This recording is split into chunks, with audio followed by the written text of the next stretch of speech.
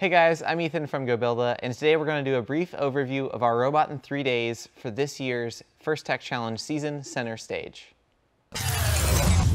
Our Robot in 3 Days is a live streamed event. We have about 15 hours of live streaming that takes place over 3 different days. The vast majority of building, aside from some small things like wiring, happens during those live streamed hours. They're a lot of fun to tune into, but the robots that we end up with are really the exciting part. This year, we had an FTC team 7842, the Browncoats, come in from Huntsville, Alabama. We had 4 students split up into 2 teams to build each robot. On the red team, we had Nathan and MJ, and on the blue team, we had David and Joel. Now, it created some funny dynamics because these are 4 students who are used to working together on one team. So a lot of our prototyping and a lot of the ideas discussion happened with both teams, and that's really the intent of Robot in 3 Days. One isn't really competing against the other. We're trying to show ideas and really prove how cool you can make some robots for this season. The goal for Robot in 3 Days isn't to give teams a complete solution. It's to have a bunch of cool ideas that you can implement and see what a robot for this season might look like. So let's take a look at the robot that the red team made. The first thing that they began prototyping after they talked about different styles of drivetrains and decided on Mechanim wheels was their claw. Now they had tons of different claw prototypes and a lot of them were really cool, but I'm really excited about the one they landed on. Let's turn this robot around so you can see what it looks like. My favorite part about this claw is the fact that you have 2 independent servos that can each grab a pixel.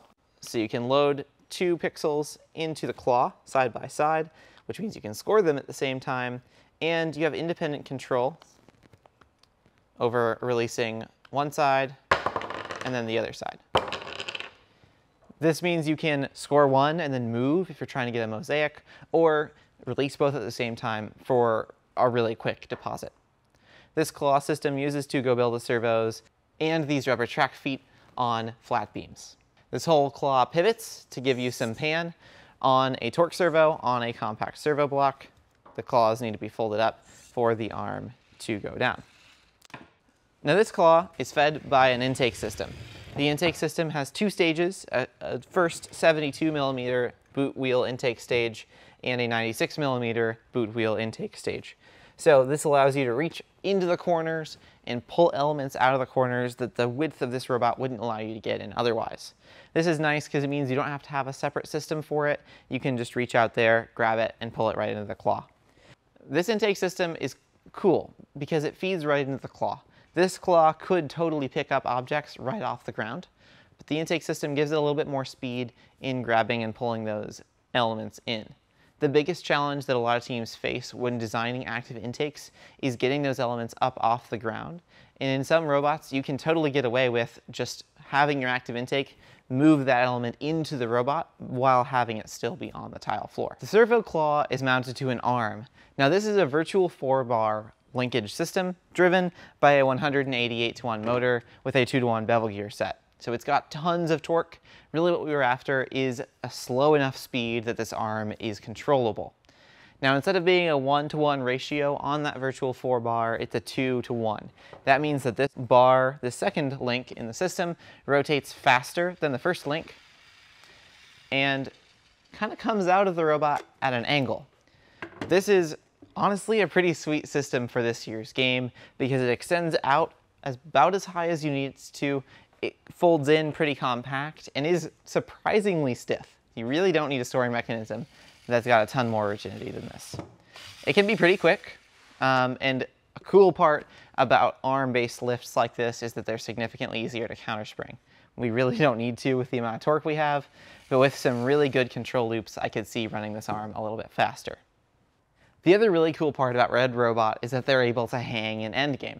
This is the only of the 2 robots that was able to tackle that endgame objective, and I think the way they implemented it was really clever. They have a servo that drives a scissor lift. That scissor lift can extend up with the servo's driving force and deploy this hook mechanism, in this case, a standard goBILDA part. As you drive the servo up, you can drive the robot into the bar and drive the servo on the scissor lift up to release the claw. Now, they didn't quite get to this idea on the stream, but magnets are definitely the way to do this. they're a really solid way to attach and detach something in this manner, and you can really fine-tune the amount of force that you want. Now this is all pulled by some 550-pound paracord that is attached to a winch. That winch allows you to pull the robot up by driving the winch and hang off of that bar. I like this method for a few reasons. The big one is it means your scoring lift doesn't have to be strong or torquey enough to lift your robot, because scoring lifts should be lighter and faster. Now I do like having a separate mechanism to deploy the hook. It is very tempting to put it on your scoring lift, and that's totally reasonable, but you've got to make sure that this cord doesn't come off of the spool for the winch. So keeping it on a separate mechanism that can wait until endgame to deploy is really handy, and I like that method a lot. To fit in the 18-inch cube, this robot's intake folds up, and you can orient the boot wheels to find the set that has been cut up. That means you're tucked in nice and close to the 18 inches. This robot is on a standard size strafer, so it's pretty close in X and Y, and the height, like I mentioned, is just under 14 inches. Now let's go over and talk about the blue team's robot. The blue team, like the red team, started with a claw, but we're going to get to that in a second. The first thing that the Pixel sees when it encounters the blue team's robot is their intake system. Now you'll notice they have a pretty similar fold-out intake, keeps it up inside the 18-inch box to start, and drops down so that they can reach into those corners like the red team. That feels like a big priority for both teams this year. This intake system, instead of feeding it directly into the claw, has an intermediary transfer system. The intake wheels feed it up where the Pixel encounters a roller. This roller is driven by a super speed servo and is overdriven, so it's got plenty of speed. That roller kicks the Pixel up into the robot and pushes it into this next stage, which has 48mm boot wheels. Those boot wheels travel and pull the Pixel up into the claw bucket system. Now this bucket system is able to take the Pixel and have it drop right down into a very nicely designed space for the Pixel to sit. Let's run that again, but we'll keep the lift up. So you start, your Pixel is in the boot wheel assembly, it gets kicked out and falls right down into this little cubby. Now the lift then can go down, or it will stay down. The servos will close, and the claw has a pretty good hold of the Pixel. I like this because it keeps a lot of the weight of the robot in the transfer system and leaves the scoring mechanism pretty simple and lightweight. It's just a couple servos and some structure, and a couple of beams, and some shafts to hold these 8-rex intake rollers. Now the second Pixel you would store in the transfer system. So you'd intake one, put it in the bucket, grab it with a claw, intake your second Pixel, hold it there, and then you'd go score the first, lower your lift back down, grab the second Pixel, and score it. So it isn't quite as fast as depositing as the red team's deposit is. Their claw is a little more complex and gets that advantage of being able to score both at once or one at a time, where the blue team's robot needs to move the lift every time they want to score. Speaking of the lift, the blue team is using two belt-driven 240mm Viper slide kits. This 240mm in the angle that they have them mounted at means they can go under even the bridge, which helps them a lot because they can just sneak under anywhere in the field. It's really fun to drive this robot because you have these big structures, but you can just go right through them. Each of these slides is driven by a 435 RPM motor, and they each have the belts so that everything stays nice and rigid. They're connected by a piece of low side channel, and the claw is mounted right to that low side channel. The blue team started with a strafer as well, but they made more modifications. First, the two front motors are now vertical. This helps them make their robot shorter, but it also helps move the center of gravity forward so that when the lift is all the way extended, it doesn't move the center of gravity quite as far back. When you collapse the lift, everything stays pretty nice and short in the robot.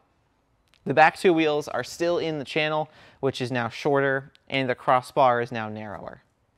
Both of these robots could benefit a ton from some refinement. That's a thing that we don't get a lot of time for in the Robot-in-3-Days format, and that's what really makes those excellent teams shine.